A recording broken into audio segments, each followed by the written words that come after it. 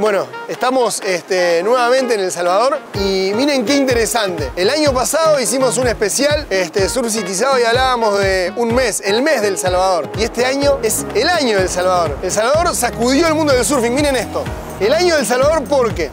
Estamos acá ahora cubriendo el Mundial de Longboard de la ISA. Después vamos a estar cubriendo el ISA World Surfing Games. Luego vamos a cubrir el CT de El Salvador. Luego se vienen los centroamericanos de playa que van a hacer acá en El Salvador. Y luego se viene la etapa del CT de Longboard acá en El Salvador, de la WSL. Y el año va a terminar con el Alas, tradicional etapa del Alas. Creo, espero que sea nuevamente en Las Flores. Yo ya estoy surfitizado. ¿Saben por qué? Porque las olas están impresionantes. Podemos surfear todos los días. Decía el presidente de la International Surfing Association, Fernando Aguirre, que Dios es surfista y yo le voy a cambiar el final. Dios es surfista y eligió El Salvador para venir a surfear.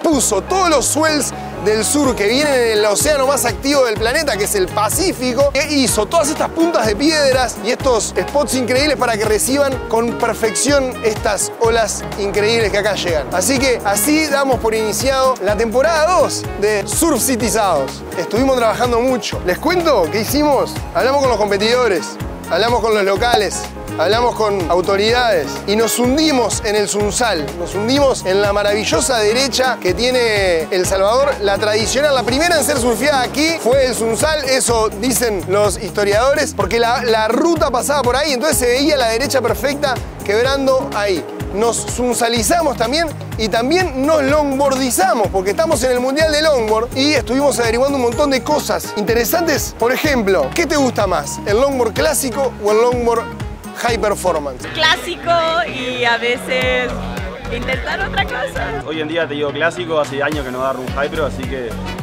clásico. I don't like high performance longboarding. If you want to do a high performance, buy a shortboard. Classic longboarding, I just find it way more relaxing. I have to do a bit of both, but I think they're both good to watch. It's definitely going more classic, and yeah, the guys and women are shredding. It's good to watch.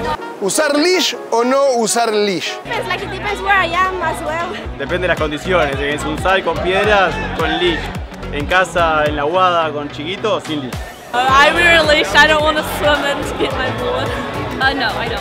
But in the contest, I will, because I don't want to swim that far. Sin leash! Never!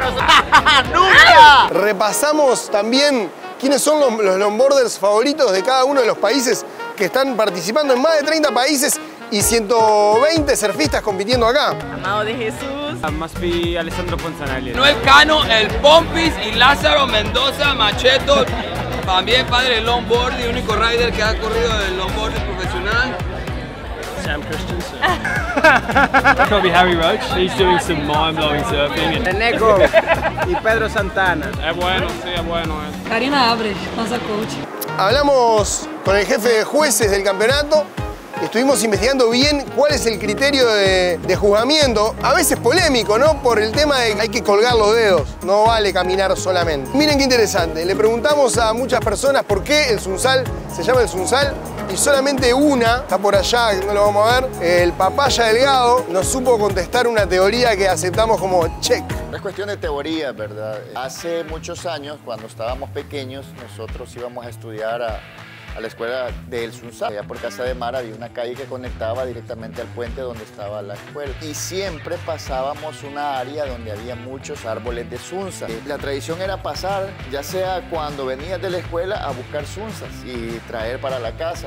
La sunsa es bien parecido al zapote. Mi teoría, desde que tengo memoria, es que siempre en esa área había muchos árboles de sunsa. Entonces pienso yo de que puede ser por eso. Porque la sunsa, el Sunsal, es como un conjunto de árboles, ¿verdad? Sunsa, ¿me entiendes? Entonces es la que yo manejo y creo que quizás es la que más pega. Y con todo esto que estuvimos viendo, vamos a dar por concluida la edición número 1 de Surfcityzados. Se vienen muchas más porque este es el año de El Salvador y esperamos que todos los años sigan siendo el año de El Salvador.